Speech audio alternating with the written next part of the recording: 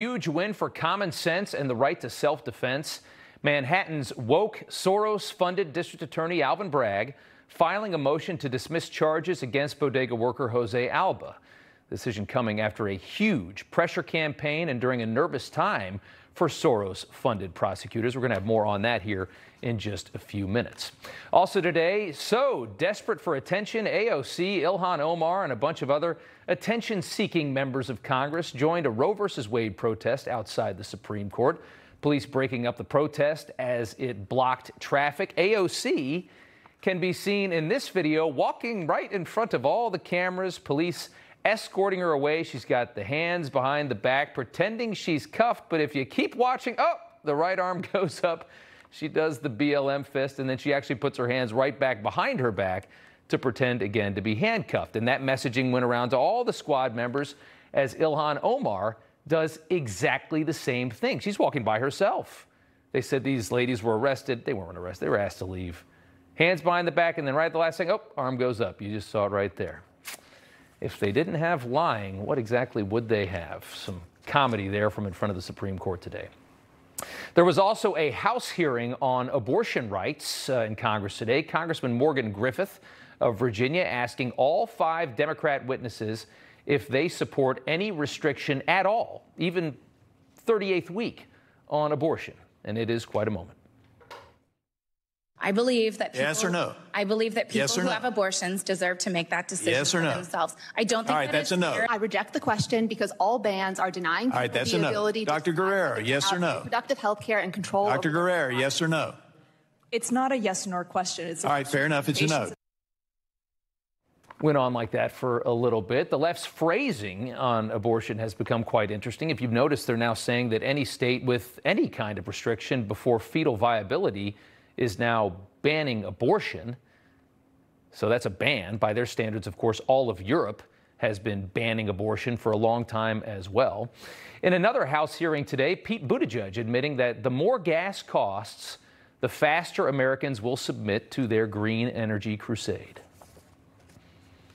The more pain we are all experiencing from the high price of gas, the more benefit there is for those who can access electric vehicles. It's why we're hoping you and your colleagues might reconsider opposing the reduction of EV upfront prices with tax credits.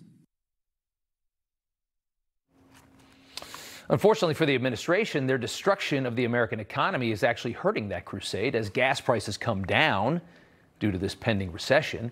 Fewer people will feel inclined to buy electric cars. Very unfortunate turn of events for the Green Army that's running the Biden administration. Sticking with the economy for a moment, a home builder survey becoming a major indicator of a tanking economy. A new study by the National Association of Home Builders found sentiment dropped 12 points in just a month, I should say. One of the steepest declines they have ever seen in that survey as home buyers run away from purchase contracts on their houses and say, you know what, I'm not buying a house right now. I'm going to hold on to my money. This is both Bank of America and Goldman Sachs now predicting recessions. Goldman CEO bucking his own economists, saying a recession now is quite likely. And in other news, Biden is making the process of vetting immigrants coming from Afghanistan much easier. After our disastrous pullout there was a lot of concern for the men and women who helped our troops during the 20-year war. But, of course, there are also plenty of Taliban sympathizers living in Afghanistan who would have a clear motive to come to the United States for all the wrong reasons.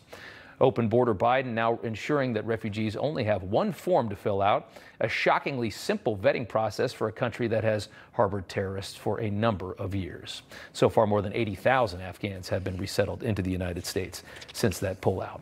Also tonight, Trump's education secretary says the department she used to run should be abolished.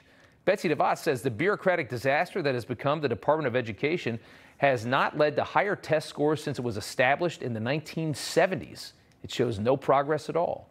DeVos, a major advocate for school choice, for vouchers, for charter schools, which of course lead to much better results for kids.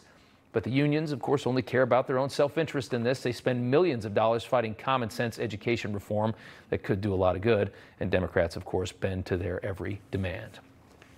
And New York Governor Kathy Hochul facing a very credible allegation of corruption after the state paid more than $600 million to one of her donors. A company called Digital Gadgets got boatloads of cash from the state of New York to do COVID testing. The contracts never even went out to bid, though. Digital Gadgets just got a $600 million business deal from New York without even competing for it. How sweet is that for them? Records show the owner of Digital Gadgets donated hundreds of thousands of dollars to Hochul's campaign.